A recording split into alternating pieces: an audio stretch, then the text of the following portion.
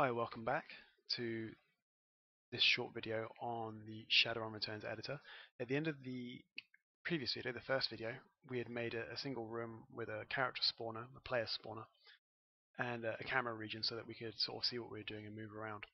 And I said at the end of that video that I was going to expand the map a bit more to include some extra NPCs and so on, and I've now done that just by copying and pasting. And if you're following along, then hopefully you've done something similar. So let's just jump straight in. Let's start putting some other characters in this world. The first things I want to get working are party members. And in order to get them working in the game, we're going to need a few more of this player spawner object right here that we use to spawn the custom player character in the world. So we could just copy and paste this, but it's available right up here in the asset library, top left, under all, we see player spawner. And I'm just going to grab and drop a few of these into the world. I'm going to take 3 because I think that's the maximum. Now by default, these all have a certain property associated with them. And over here in the properties window, we can see with one selected, it has PC spawn slot and it's assigned a value of 0. Now, the value of 0 for a spawn slot is reserved for the player character, for the character that you create or that you import. So if we want these slots to be available for followers, we need to increment that value. So I'm just going to select this first one that I dropped in and increment the value to 1. I'm going to increment this one to 2 and this one to 3. And now all we need to do to get these guys working, I'm going to save the game, is come up to the top bar, this little picture here, edit scene properties. I'm going to open that and tab across to the hiring menu. Now I'm going to check the box which says show hiring screen at map start, which will just show us a screen where we could then fill out these 3 slots as long as we have slots available. I'm going to come one level below available hiring slots. I'm going to increase that from 0 to 3. So we're going to see a hiring screen with 3 slots for 3 spawners. The level range of available NPCs is here, and I'm just going to put it to the maximum possible value, so a minimum of 0 and a maximum level 8. And I'm then going to come down to hiring roster and edit content pack source. And when I open this, we'll have a list of the available assets from which we can draw our hireable NPCs. Now, just by default, there are none checked here. For me, yours might be checked already. But if you're using Hong Kong, you want to have Hong Kong and HK Coder enabled. And if you're using Dragonfall, I imagine you could probably figure out what you need to enable. I'm not going to enable Tutorial 1, which is this content pack that we've created here, because we won't have any custom characters yet, but you can feel free to enable it or not. I'm going to click OK. And that's just about all. So we're going to click OK once more. We're going to save. And then we're going to test the scene with this green arrow. And in the scratch pad, we have main character override, and I'm going to have a hireable main character rather than a loaded main character. It doesn't matter, but it's just, we'll just do it. And it'll automatically give us 10,000 nuyen to start with. So let's just jump into the scene and see how it works.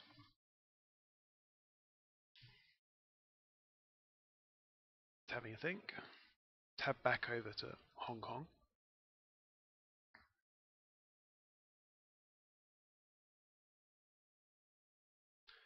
We hit continue. And we now have a hiring screen where we can just start grabbing some characters. Now you'll notice immediately there are lots and lots of duplicates of the same character. And this is fine. What's happened is I've enabled the level range 0 to 8. So we can, and the way that characters progress throughout Shadowrun is you don't have just one character that gets stronger and stronger and stronger over time for these NPCs. There are 6 or 8 or 10 versions of the same character, each one stronger than the one that came before, and each one is assigned a level completely arbitrarily. It has no relevance to the actual number of skill points or anything by the game. And then as you progress through the story, each scene will progressively sort of shift that window of what is hireable. So at the beginning of the game, you can only hire the level 1 version of Isabel. Once you get a few missions in, the level 1 version of Isabel will be disregarded and she won't appear in this screen, but the level 2 version will be available. And then further on, the level 3 will become available, but level 2 will be cast aside. And it appears to the player as if that one character is getting stronger, but in actual fact, they're just swapping new characters in and out with the same portrait. So you can see immediately how you could use that yourself to create a consistent party of NPCs to follow the player around. For the purposes of this, I'm just going to grab just enough to fill out the space. These are, story members, so they don't cost any money, but we'll spend some money on this guy and on that guy. And then we'll hit confirm. And when the scene loads in, we should see all of our followers running around in the map.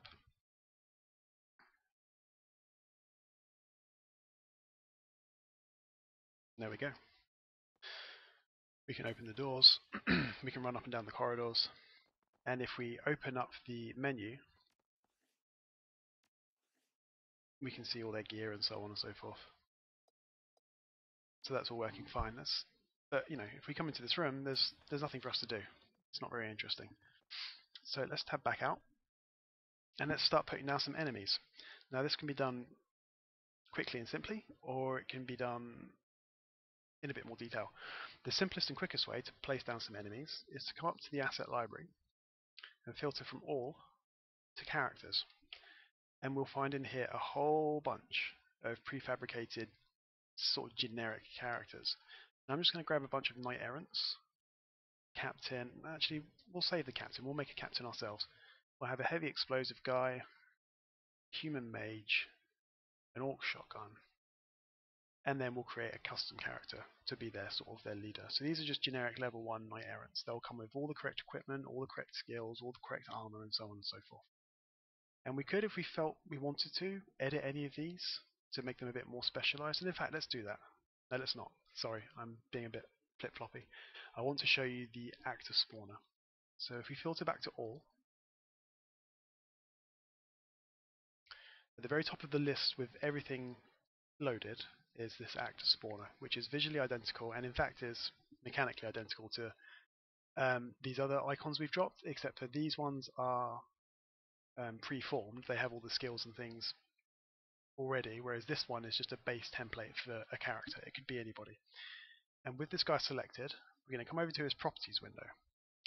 The first thing we need to change, under team, right here, we need to change Shadowrunners, which is our team, to Lone Star, which is the team shared by all these other guys already. It's Lone Star. That's Lone Star. Teams determine just who is friendly and who is enemy. And you get 4 teams by default. Shadowrunners, Gangers, Lone Star, and Civilians, but you can create any number of teams that you want to in the scene properties. So you're not restricted to just these, but for now it will be enough. We'll make him Lone Star. We could also change his actor type, which determines what his behavior would be in combat. Guard Protect is fine for our purposes. We could make him an adept who would then seek to close and use adept skills maybe, or a mage who would try to take cover and use spells. And there's a few different options here, but we're just going to give this guy like a shotgun or something, so Guard Protect will be fine.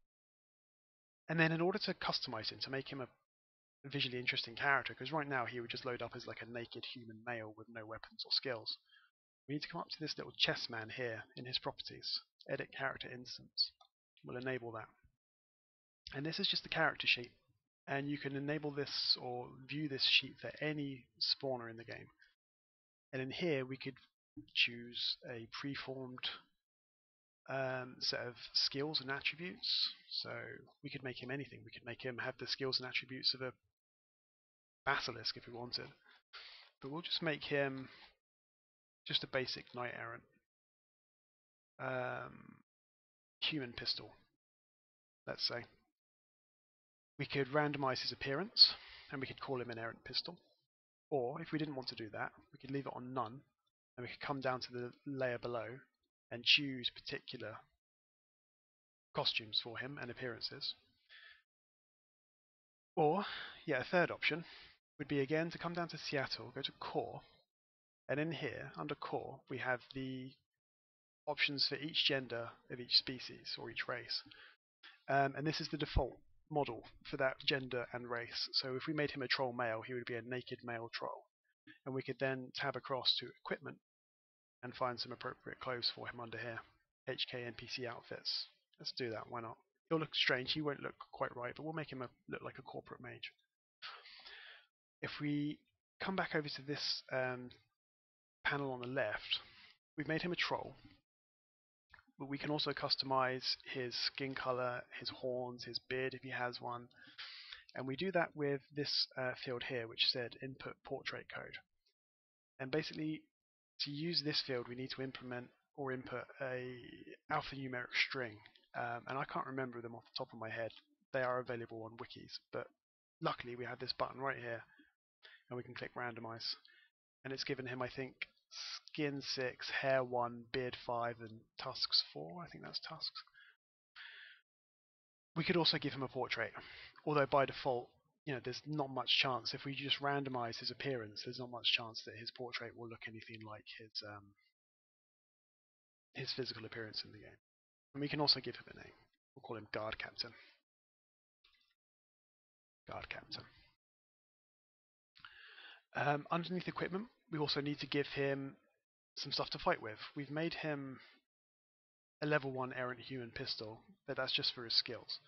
If we come over to equipment, again, we could add things here individually, so we could just find under here pistols and then just choose out of this list. An alternate way is to come to the drop down sheet here under equipment sheet, and this will allow us to give him a predetermined set of equipment that is appropriate for certain characters. And again, we could scroll down here to errant level 1 pistol, click this green cross, and it gives him a grenade and a pistol. And I'm happy with that. He's not very strong, but he doesn't need to be. So let's save. We'll double check he's on the right team. He's Lone Star, everybody else is Lone Star. So let's save once more and test the scene. And now we should have a fight ready and waiting for us as soon as we open this door.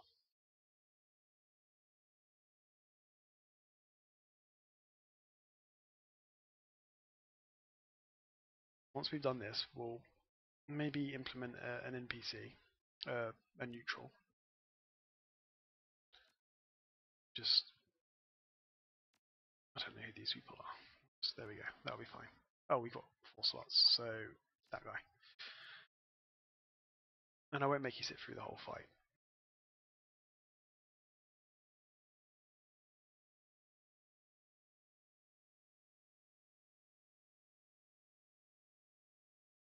Okay, now we're in the map of our hired characters.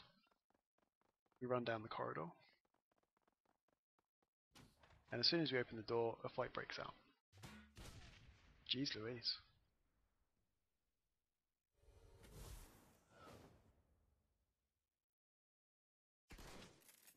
And it's not going to be massively interesting or engaging. They won't exhibit any particular interesting behavior because they've got no cover they can stand behind. They've got nothing they can do really. So yeah, that's all working as planned. We could make those bodies persistent if we want to. Not really an issue. So let's tab back out. And to create a friendly NPC, or at least a neutral NPC, it's much the same process as to create some of these guys, or to create that captain that we made, that troll. We just come up here, grab an actor spawner, drag him in, and with him selected in his properties window, where it says Shadowrunners now, we just change Shadowrunners to civilians. We change actor type from guard to non-combatant. And you'll notice, by the way, under here, you can also change it to player. You can, by making this player and that Shadowrunners, you could implement custom followers that way. But it's a bit janky and it doesn't always exhibit the cleanest behavior. I've noticed a few small bugs doing things this way, but it's an option. Frankly, I don't see that it does anything that you couldn't do with the system I outlined at the beginning of this video, but maybe we'll talk about it in more detail later. So for now, non-combatant, civilian. We'll open up his character sheet and we'll just randomize from punk civilian. Now he's a non-combatant, so it doesn't matter what his sheet is. He doesn't need any equipment or any armor because that will be generated by this randomizer over here. The problem or the limitation of this randomizer is that every time we enter this scene, he will be re-randomized within the bounds established by punk civilians. So every time we load up this map, there will be a different punk civilian there. This is good for creating background NPCs who can sort of subtly come and go. But if you want a sort of defined character, you'll want to go in and say, for example, let's just say, yeah, we'll make him like a Hong Kong human male pirate. That'll be fine, and we'll give him a portrait so that we can have a discussion with him later. And we'll also give him a name, Barry. Yeah, he doesn't need equipment. He should have the appropriate clothes already. So let's just save once more, and go back into the game. And once we've confirmed that Barry is working, we'll call it a day. And maybe in the next video we'll talk about, I don't know, conversations, maybe some triggers to begin this combat, and maybe some cover and things so that the fight can be a bit more interesting. Continue, grab a character, jump in.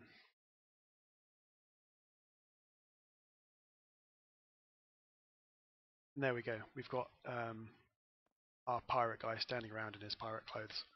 So yeah, if you followed along now, you will have a party that can follow you around, a friendly or neutral NPC that will stand around waiting to give us a quest or sell us something, and a bunch of guys to have a fight with. So we're kind of getting there. We're getting some pretty full features in.